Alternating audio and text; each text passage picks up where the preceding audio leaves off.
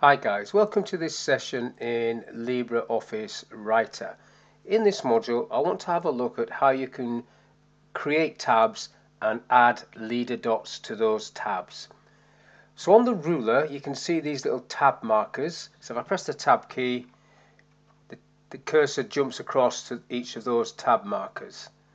Now these tab markers can be added to by just clicking onto the ruler itself, and you then are adding this is a left tab. So if I go back to the beginning and press tab, this now overrides these preset tab markers, and that's the first tab, and then it jumps to the second one and then the third one, and if I do another one, the fourth one.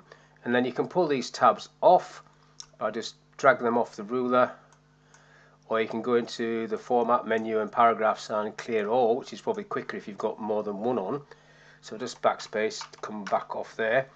Now that left tab was activated because it says a left tab there. If I click that again, now that'll be a right tab. So if I click on this area, press tab, that comes in from wherever that tab is. If I press enter on that and just pull that tab off on the next line down and click on the next one, which is a center tab, and I'll put that over here as well and tab to that, what happens there is it comes either side of the tab. So the tab is a center line for this text as I'm typing it. If I press enter and pull that down again, and then this next one is a decimal tab. I'll just put this one here, tab to it, 21 full stop 34, enter, tab 1.23. so this one lines up on the decimal point of these figures, and I'll pull that one off, and then it goes back to the default one, which I'll put back on there. Press tab, and that comes in to the document from the left. Press enter. So these are all tabs types, if you like. I'll just get rid of all of that.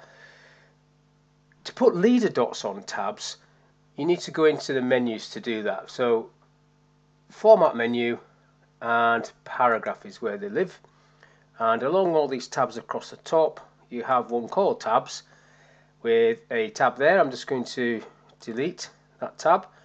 So I want to do a little table, so I want a tab to be at 5 centimeters new and 9 centimeters new, and they're defaulting left. I want them both to be left. You've got the other options there, and this is where the leader dots are, different styles. I'll come back and do that in a second. I'll just click OK to that. Now you see those two tab markers on the screen on the ruler, so I could have done that manually, but what happens now is if I just do my little table, name, tab, extension, tab, department, and then I'm just going to press enter twice.